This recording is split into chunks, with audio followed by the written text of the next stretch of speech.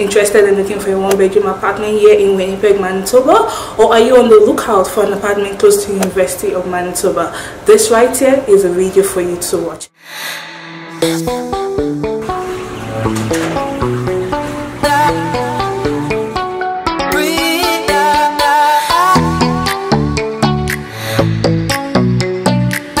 Be sure to go down below to subscribe, hit the notification bell, and as well give this video a thumbs up. If you're on the lookout for apartment in a certain price range and you would like me to show you what we have here in Winnipeg, Manitoba for that price range, please leave a comment down below and I'll be sure to do a video for you as well.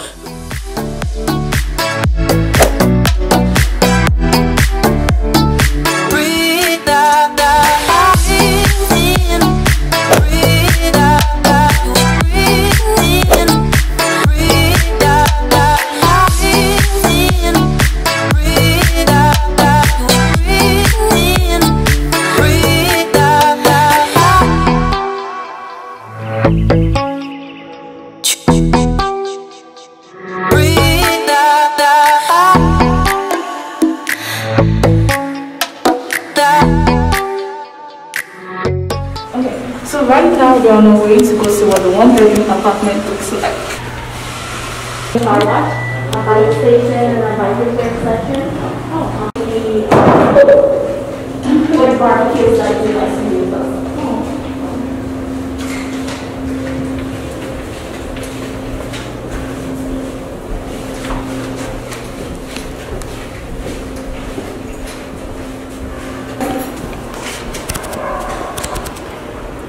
So this is going to be the one-bedroom apartment.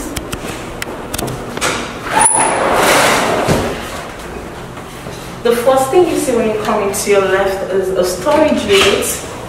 So this is what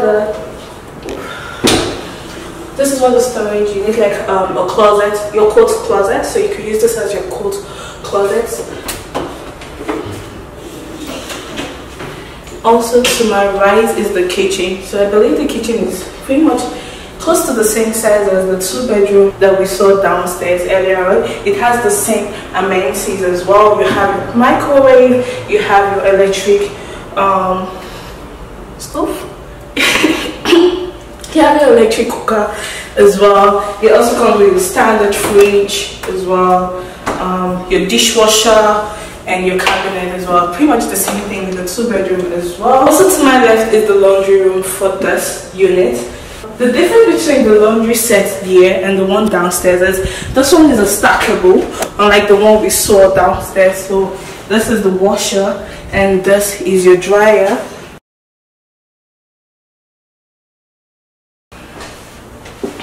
And it has a door, so you don't have to worry about the smell of your food interacting with your laundry.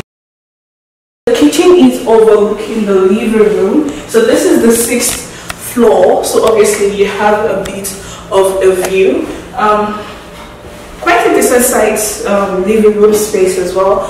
This living room space is also going to double as your dining room. That's if you want one, or you can always get like a bath too. The living room space is facing your bedroom and your bathroom. So the bathroom, the bathroom is pretty much the same size as the master bedroom bathroom we saw. So it has the same amenities as well. So it comes with your bath, not a shower. So this comes with a bathtub, your regular toilet, water closet, and that as well. One thing I like about the bathroom is I like how it's very spacious, so you don't feel like you're cramped, because someone like me, I'm claustrophobic, so space essential. I'm going to be showing you what the bedroom looks like right now. So this is the room.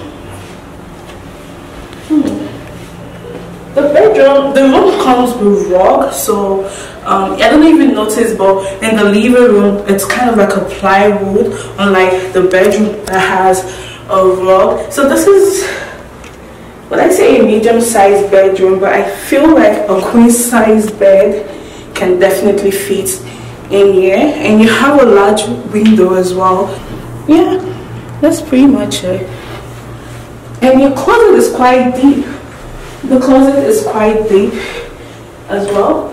So this is a mini walk-in closet. It's quite deep, and I feel like this should be enough for you. I mean, if you have more clothes, then you're probably looking into more storage space. But yes guys, this is what a 1-bedroom looks like. I'm going to be telling you so much about the apartment once we get into the car, how much it costs, and what the parking space, indoor and outdoor, cost, and pretty much the other amenities they have that this building offers. Okay, so I'll see you guys soon. So I am back home right now, and I want to give you guys the full details of this apartment I just showed you, what the amenities of this particular building has to offer you, and the things included in the rent as well. Lastly, I'm also going to be giving you their information for you to reach out to them if you would like to see this particular one in person, or if you would like to see the other apartment that they have right now that you can rent. So I'm going to leave the details in the description box. Okay, one thing you have to bear in mind when it comes to apartment is the higher the apartment floor you pick, the more expensive it's going to be. So let's say this building has like a 6th floor or 7th floor, however many floors they have, the higher you go, the more expensive that apartment is going to be. So yes, you might be wondering, why am I paying a different amount from someone else who is on the 2nd floor? Why am I paying a different amount from someone who is on the 3rd floor or the 4th floor? Or why am I paying a different amount from someone who is living in the corner apartment? Because corner apartments tend to be bigger, so in terms of square feet. So you have to put that in mind. If your apartment is bigger in terms of square feet, you are going to be paying more. So these are all the things, these are specifications of apartment that you have to look at when you're factoring price as well. So for this apartment, the one she showed us, the 2-bedroom she showed us, if they only have 6 floors, if you're going to be going for the 6th floor for that apartment, it's going to cost you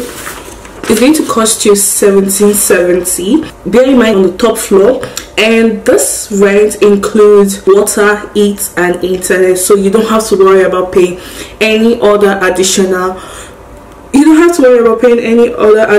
bills. Once you pay your rent, you're good for the month. You don't have to worry about, oh my god, I wonder what Manitoba Hydro is going to charge me this month. Oh, it's winter, I left my heat on all day, how much is that going to be? You don't have to worry about that. If you like, you can leave your heater on from morning to night, you are fine. You don't have to worry about that, and that costs $1770, and that's for the 2-bedroom 2-bathroom on the 6th floor. And if you do decide you have a car and you would like the indoor parking is $125 per month, while the outdoor parking is $75. Particular ONYX building that I just showed you, this is the first time I'm actually seeing that an apartment has an underground car wash. Isn't that amazing? You literally don't have to leave your house. You have a car wash downstairs. Also, what else do you have to bear in mind? This building, I can tell you, this building is very beautiful. This building, yes, it was close to the main road, but it was soundproof. I couldn't hear the sound of the cars at all. Like, it's soundproof, really soundproof, so that's also a good thing. Also, it's literally in the middle of uptown, so this is on Pembina Highway. Pembina Highway is 5 minutes away from University of Manitoba. So if you're a student, if you're a new international student looking for a good apartment whereby you can stay that is close to the University of Manitoba, this is a good apartment for you as well. Also, even if you're not a student, if you're just someone who's looking for a good apartment, this is a good apartment. Multiple buses there, so that is a very good bus route for you. So if that's something you're also going to be considering if you're not driving, yes, the bus route to downtown and the bus route to anywhere uptown, you can get it around that area, and it's a very short distance, so that's a plus. I keep saying this because I know a lot of people who are probably going to University of Manitoba might want an apartment close to the school. Fabulous. And something the agent also told me is you don't also have to be a student. They have a lot of people in this building, whether you're a student, you're a family, even retired people also reside in this building. I am only making emphasis on students because of the location and how great the location is if you're someone who attends University of Manitoba. And even if you're going to be attending University of Winnipeg, there is a straight bus right there that you can take all the way to University of Winnipeg. But then again, you also have to factor in your commute time, especially in the morning when it's kind of rush hour. So that's something you also have to bear in mind. Also, if you're going to be getting an apartment, something I would like to advise you to get a rental insurance. I asked the agent about the rental insurance. Is this something that is a requirement? Because in my present apartment, getting a rental insurance is a requirement for you to live in this building, and she said no. She did say she would advise you to get a rental insurance, which I agree with personally. I know it might seem like, oh, this is an expense you don't want to incur, but in the long run, and anything can happen, you really want to just pay your rental insurance. This is something you just pay once for the year, and you don't have to worry about it again. I know in my building they do offer that you can pay monthly, but I just find paying a year is just, it's just better, especially if you are not going to be paying any other external bills like water. Once you pay your rent, you don't want to be thinking about other kind of bills concerning your accommodation. I just say pay for the whole year and just get over it. The insurance I have for my place, I don't think it's up to $200. I'm not sure. I also remember living in one of my old apartments some years back, and we realized that we were having water damage as well in that building, and it had cost mold. Fine, the landlord was actually going to incur that cost, because we noticed it from a very early stage, and we kept calling him. He didn't come fix it, he didn't come take a look at it, he didn't send people to come take a look at it. He left it, and the moment he came to look at it, and he came with the professionals to look at the water damage, they told us we had mold in the apartment, and we were given an hour to vacate the building. So basically we didn't have insurance. So just imagine, all of a sudden someone knocks at your door and they tell you have an hour to leave your apartment. In cases like that, if you have tenancy insurance, they're going to cover your bill. They're going to cover where you're going to stay for the meantime, I think for a period of time. So tenancy insurance definitely has a lot of benefit. Please get tenancy insurance. Whether you're a family, you're a student, you're a single person living alone, you never can tell what can happen. Accidents happen all the time, so please pay your tenancy insurance. The amount you're going to pay for your tenancy insurance is nothing compared to what you're going to pay for the cost of any damage that you incur while living in that apartment. Okay, if you would like to see more empty apartments in different price range, please leave a comment down below. Thank you for watching, and I'll see you in my next video. Oh yeah, please don't forget to subscribe, guys. Please subscribe to my YouTube channel. Thank you, and I'll see you in my next one. Bye.